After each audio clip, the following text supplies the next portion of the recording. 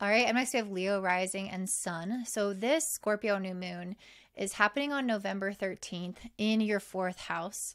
And it is a little bit of an erratic, kind of volatile full moon or new moon. Oh my God. I've been saying full moon, I've been saying eclipses. So it is a new moon, which is when the sun and the moon are together in the sign of Scorpio and the sky is kind of dark. So during this period of time, like I've been saying, it's a little bit erratic because Mars is conjunct this new moon, and Mars is also opposite Uranus. And both of these planets are also squaring Black Moon Lilith in your first house. So there's definitely something here that is very significant for you in particular. And I actually think it has a lot to do with your own identity around your creativity and kind of like your creative goals and your vision for yourself.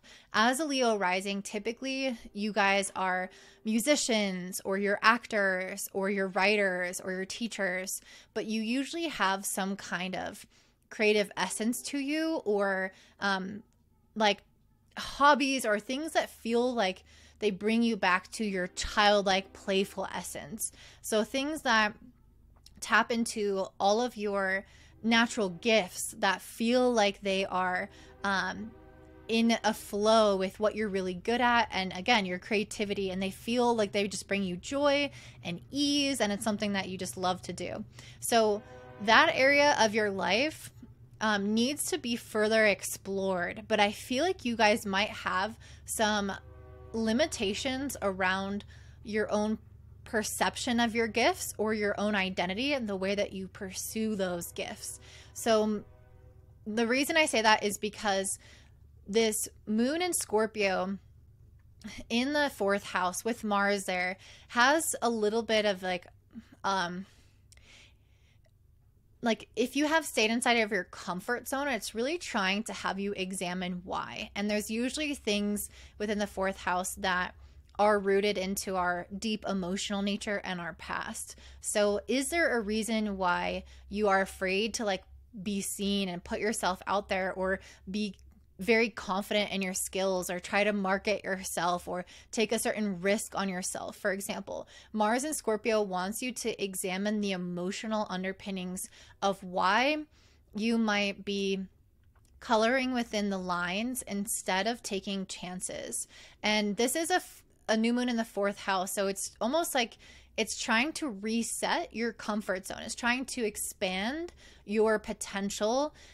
And it's not that you're not going to have a comfort zone or that you're just going to completely disregard that, but it's that you are widening those edges. So it's like if you, let's say your home was your comfort zone, your home is getting bigger and you're able to go to more places, or it becomes your neighborhood and then you get to walk around your whole neighborhood and that's your comfort zone. So it's like taking a step forward. So if you have a creative venture, maybe you're promoting yourself or you're going out more on social media, but there's something around your identity, your perception of yourself, your reputation, your image, your physical appearance even, that is needing to kind of get this like glow up or this expansion or take a risk or take a step forward in that area of your life to push yourself out there. But there's shadows and fears and things like that that have kept you maybe small or have kept you like, I don't know, the word present came to me. Maybe you're just like super present, that you're not thinking enough about your future and kind of where you're going. You're like, oh, I'm getting lost in this creative thing and it's so fun. But then there's something, I guess, equally important about thinking about your plan and how you're going to build this thing into something more significant, or how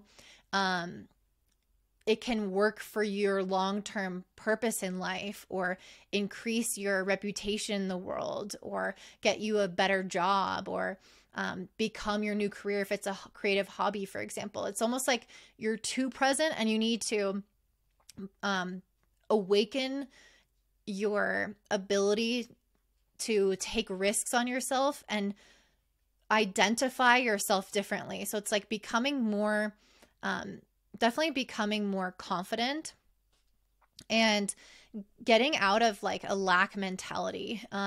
If you have had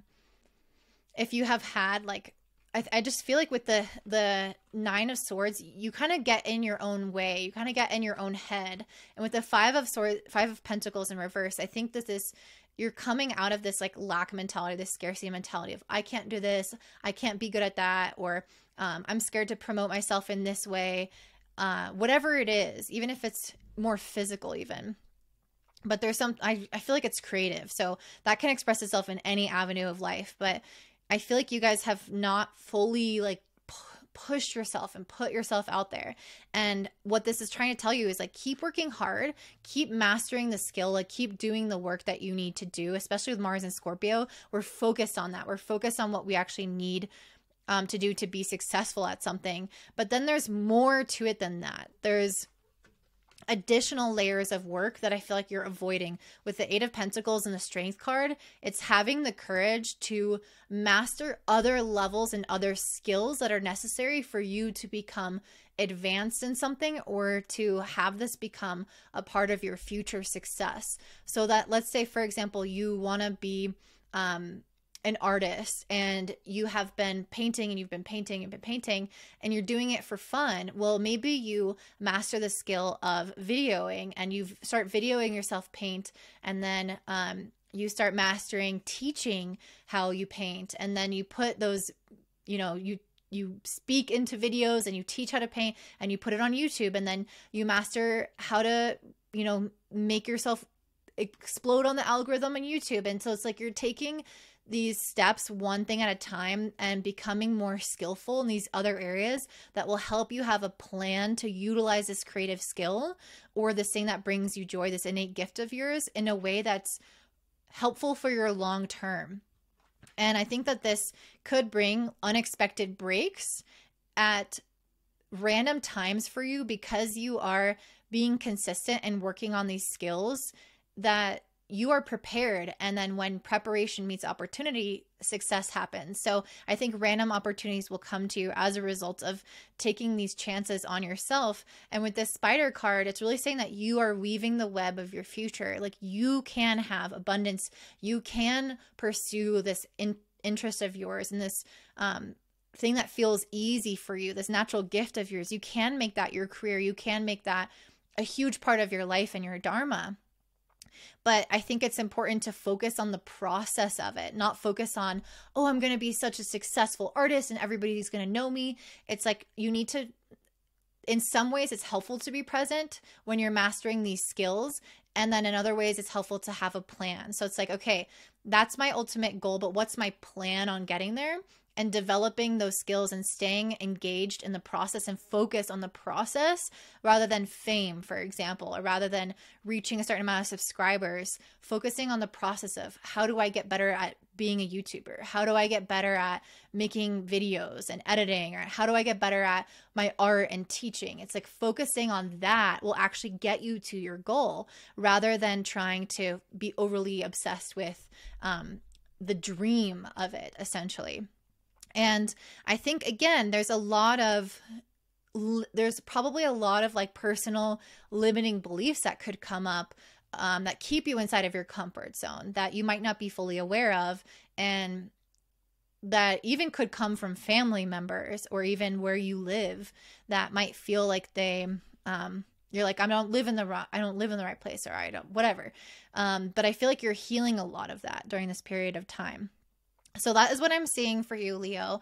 Feels like a very exciting time where you can get out of this kind of rut and you can expand to another level in something that you are already talented at and something that you already really enjoy.